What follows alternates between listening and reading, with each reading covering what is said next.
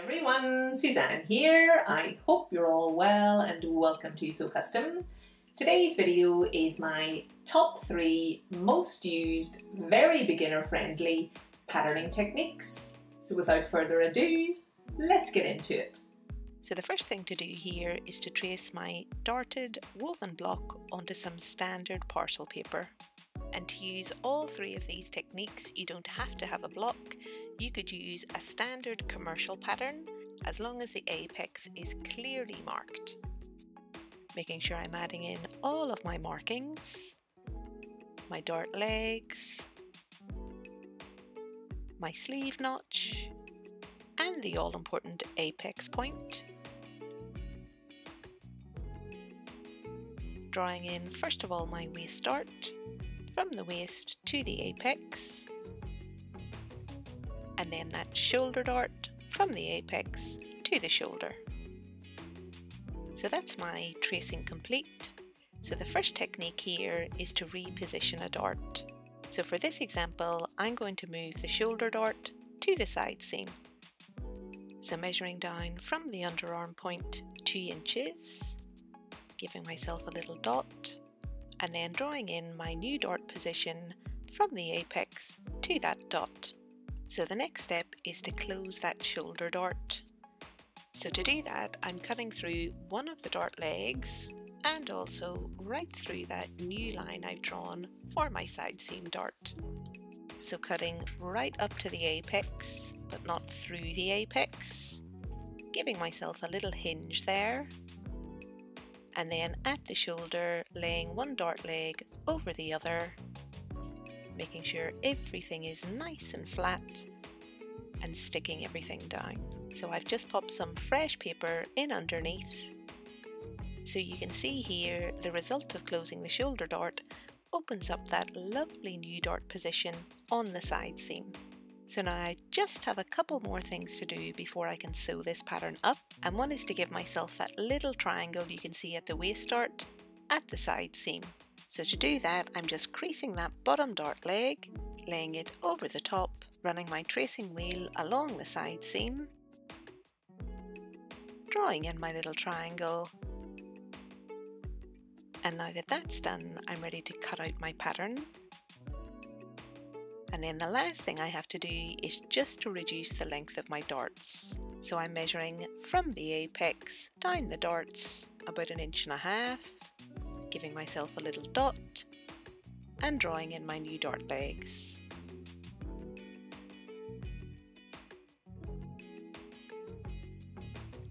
And with that, this pattern is complete. So my shoulder dart has been moved to the side seam, my dart length has been reduced, and I've just sewn up 1/2 of this pattern so that you can see what it looks like on the mannequin. So I have my 2 darts, one at the waist, one now at the side seam. They've both been moved slightly away from the apex, giving a lovely flattering shape. And I thought it might be useful to show some examples of real garments that I've made using this dart position.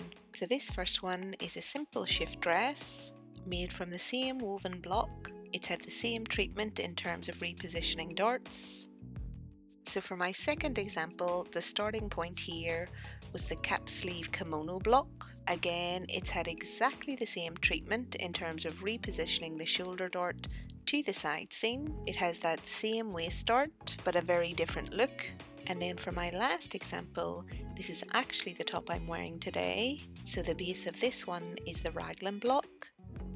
Again, I've moved that shoulder dart to the side seam, but this time I've omitted the waist dart. So 3 examples of 3 very different looking garments, all using exactly the same technique, repositioning a dart. So back to the mannequin for technique number 2. So for this one, I'm going to show how I reduce gape. So the woven block you've seen at the start is designed to have a sleeve inset into it, and in order for the bodice and sleeve to be nice and comfortable on, there's a little bit more room added into the armhole. So if I wanted to sew this pattern up as a sleeveless design, I would have a little bit of gape there. So off camera, I've traced out my pattern, closed the shoulder dart and moved it to the side seam. So to remove that little bit of gape you've seen on the mannequin, I'm going to measure up from my sleeve notch about 1 centimetre or so, and then draw a line from that position to the apex, and then cut on that line, giving myself that same little hinge I had before, and then overlap one side over the other by about 5 millimeters or so. And you'll see here that overlap opens up that side seam dart a little bit more, so making sure everything's laying nice and flat and sticking everything down. And then off camera I filled in that dart, reduced its length just like I did before, and now the last thing I have to do here is just to smooth off that curve on the underarm. Remove the excess paper, and this one's ready to sew up. So that gape I had previous at the underarm has been moved into the side seam dart. So you can see here it's much smoother, much closer to the body. And I have a couple of examples of garments I've made where I've used this same technique. So for this first example, I've used that same woven block. So I've moved that gape into the darts and then omitted them in the sewing. And then for this next example, the base I started with here was the dress block.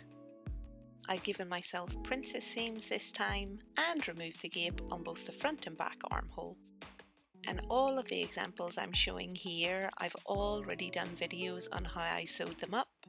I shall leave those linked in the description box below. So that completes technique number 2, reducing gape. So now for the third technique, I wanted to show how to transform a dart, and the example I'm going to use today is transforming darts to gathers. So using the same base pattern as I've just drafted, I'm first of all going to mark where I want my gathers to be. So popping in a dot there at the centre front neck point, drawing a line from the apex to that dot, and the next step is to open up that line and my 2 darts. So cutting to the apex but not through it, I want to give myself that same little hinge I gave myself before, cutting one of the dart legs on my waist dart, laying one leg over the other, opening up that space at the neck, and then repeating on the side seam dart.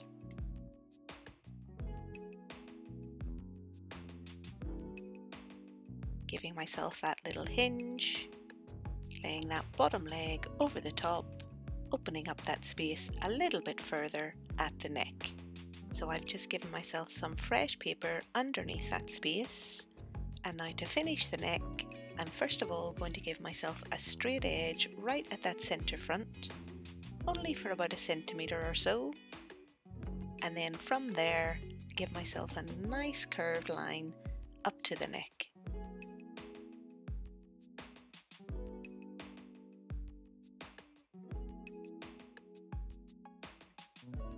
Remove that excess paper.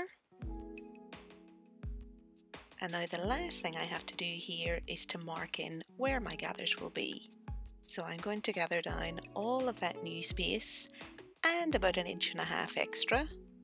This will just give me enough room to gather all that fabric down. Pop in a little notch there. And here just measuring from the shoulder neck point to that first line.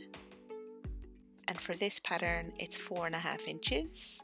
So I'm doubling that 4.5 inches because this pattern is cut on the fold. So whenever I come to sew this up, I know once I've gathered between my notches, the measurement of my neck should be 9 inches. So that completes technique number 3. So I've transformed both the waist dart and that side seam dart into neck gathers. So I have 2 examples to show for this technique. And in this first one, I used the Raglan block base. I reduced gape at the armhole and transformed all of the darts into the neck. And for this second example, I used the Raglan block base again, but this time, instead of putting those gathers into the neckline, I've used exactly the same steps and moved them to the waist. So that completes technique number 3, transforming a dart. So I've shown how to move a dart, how to reduce gape, and how to transform a dart. And with these 3 really basic, really beginner friendly techniques, you could come up with any amount of designs. So I really hope you guys enjoyed the video. I hope you found it useful. If you did, give it a thumbs up. If you've not yet subscribed, please do, and I shall see you guys on Friday. Until then, I hope you have a fantastic week. Bye folks!